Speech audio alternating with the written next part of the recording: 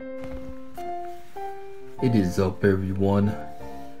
This is Captain Eon speaking, with the hopes as always that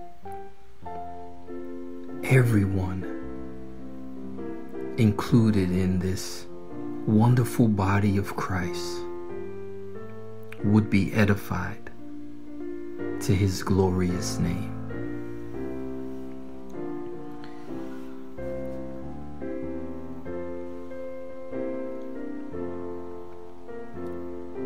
I realize that, and I believe it's the main reason why I tend to be fearful, is because that's the way I was raised. Growing up, everything for the most part was fear-driven. If I act up, I'm going to get a punishment. There was always, it seemed, some sort of consequence facing me for going the wrong way or doing the wrong thing. And to the credit of those who had to raise me, I didn't make it easy on them, for I was definitely more interested in the wrong than the right.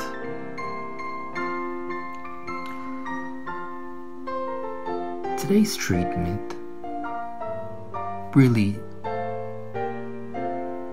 touched on this part, this symptom, or the symptoms that arise from this part of me.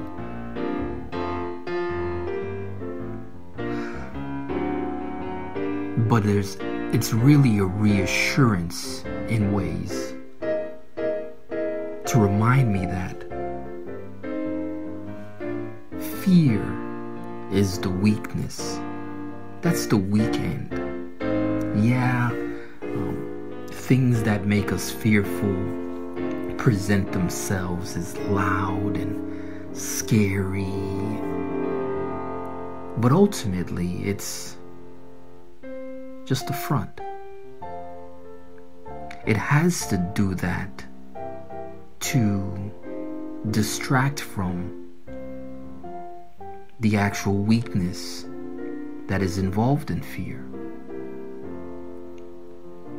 For truly, love is the greater of the two. You hear that a lot. Would you rather be loved or feared? And you'll hear those that lack choose fear. But really,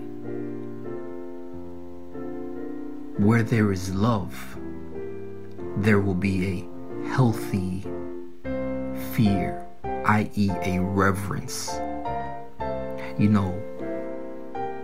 It's not that God so feared the world that he gave his son, but it's love. There's no greater love than someone would lay down their life for their friend. No one is going to die for somebody else out of fear. And again, all this comes back around in chapter 5, verses 9 to 14, but specifically 9. Haman saw Mordecai when he came out, and Haman wasn't like everyone else. He didn't bow down. He didn't tremble before him, kiss his boots, kiss his ring, be a yes man, all that kind of stuff. And that made Haman hot. Again, there was a lack there, a lacking in Haman. And I've realized that because I've had my instances, being younger, This wrong mentality, and maybe even now in ways, yes, because of my upbringing, really having it ingrained in me that fear is the way to go. I'm realizing that is a weak position. That is always from a place of lacking.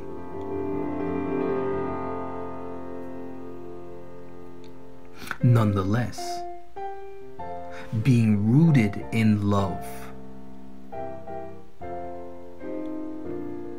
the affection of love, it nullifies fear. And thus, the intended effect of fear has no affect on those rooted and grounded in love. For thus, there, in love, is where true power resides. Caption this.